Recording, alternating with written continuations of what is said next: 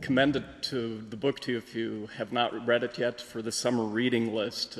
If you're ever going through a rough patch, whether it's a job search, a failure like Mike Ryan alluded to, how to best profit from it.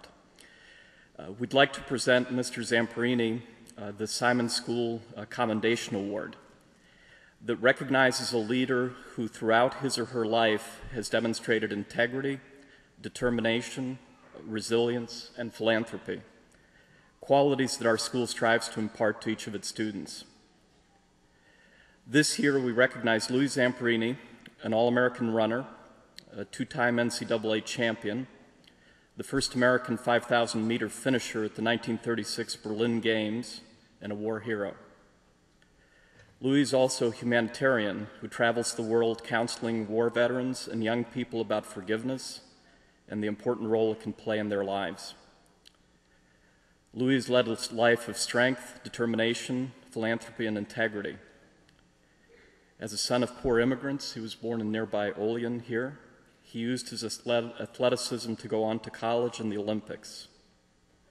Although he endured 2 years of torture at the hands of the Japanese in World War II, he has publicly forgiven his torturers.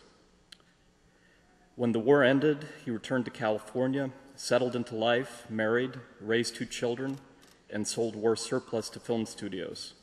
But he wanted to accomplish more. By chance, Louis attended an early Billy Graham revival and found religion. He founded the Outward Bound Style Victory Boys Camp, an organization that annually teaches thousands of high school dropouts outdoor skills, such as rappelling, skiing, water skills, and horsemanship. Today, Louis reaches an estimated 30,000 young people each year with a message of positive attitude, resilience, and forgiveness. His life is a testament to the tenacity of the human spirit and the power of compassion. He quit skateboarding when he was 81, quit skiing when he was 90. All of us should hope when we're 94, as he is today, to be as spry and have the mental acuity that he does.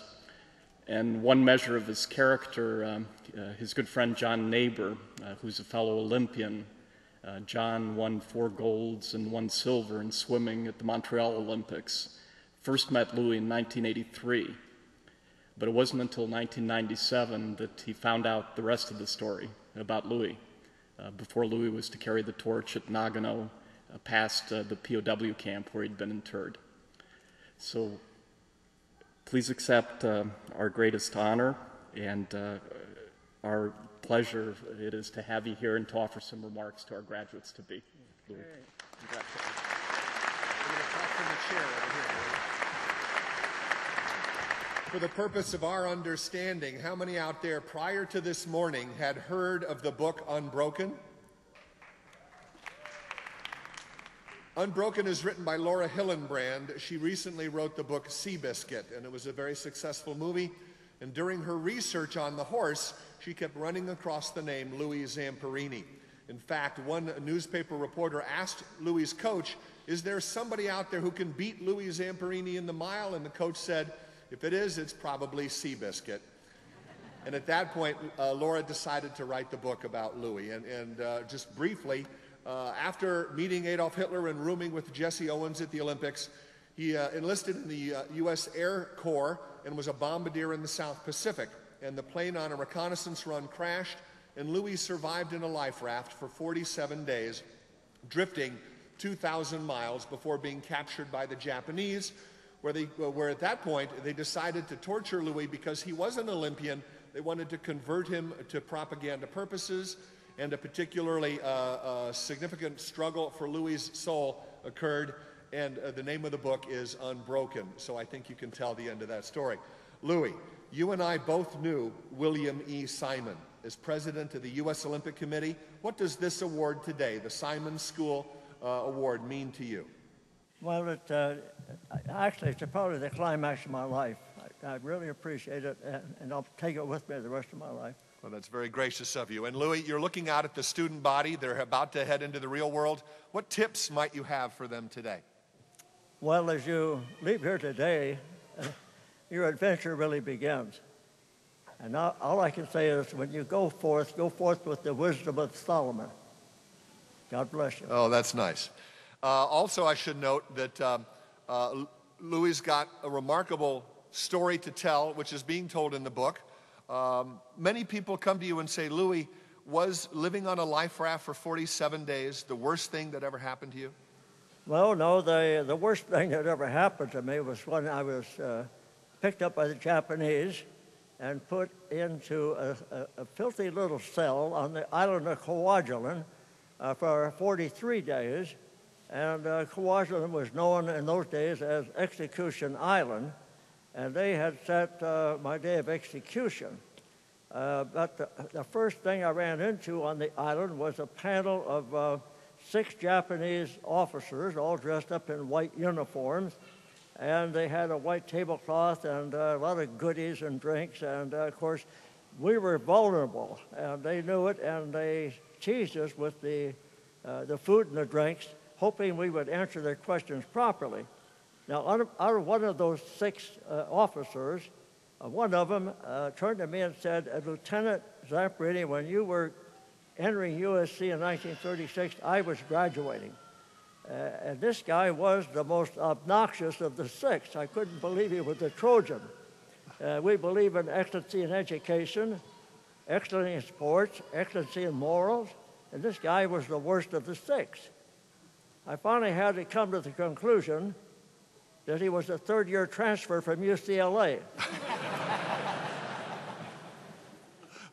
Louis, recently Tom Brokaw wrote a book, and he called your generation the greatest generation, but you don't think that title is sufficient? No, I did a pamphlet and a disc with the famous psychiatrist Dr. Maddy and Dr. Yule, another psychiatrist, called Stress at the Naked Edge. And after about a year of study and putting this together, we finally came to the conclusion that we were not the greatest generation. We were the hardy generation. And hardiness, you can explain, it's a question of overcoming. So when a problem approaches, instead of turning your back on the problem, you face it, commit yourself to it, and overcome it. And so every time you overcome a problem, you become more and more hardy. And I think the very first thing that prepared us for World War II was the fact that, and this is outlawed today, we were spanked with boards and belts, and that toughened us up for combat, and it made our punishment in prison camp, the pain, more tolerable. You are, or were, an Eagle Scout in high school, and you were one of the few soldiers in Hawaii to prepare themselves for the war by attending the survival classes and the other programs that were made available. What do you think is the value of education? Well, education, of course, should be number one in our life. You can't survive without education.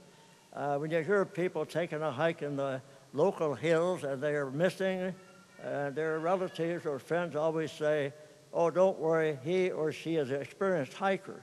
Well, experienced hiker means nothing. Have they had survival training? And just a month ago, we lost a woman in L.A. on Mount Baldy. Oh, her family says, oh, she's an experienced hiker. If you're going to go hiking, an experienced hiker always has someone with them. And besides that, have you had survival training? Now, Mount Hood every year, we lose 2 or 3 guys at 10,000 feet. I've climbed a 14,000-foot glacier in Wyoming in a blizzard, and we survived.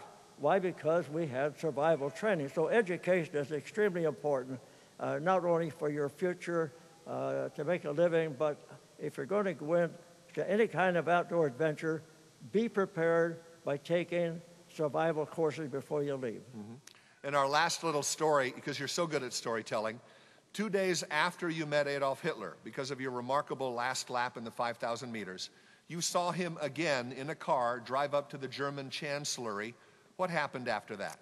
Well, my buddy and I, we had a couple of German beers. Anybody out here ever have any beers? I don't know. Probably not. Then we saw this limousine pull up to this beautiful chancellery, groins and pillars, and Hitler got out along with another general, I believe it was von Fritz, and went inside. In the meantime, there were guards on the front walk. They would march from the corner to the center gate, turn around and march back to the corner, so I timed them.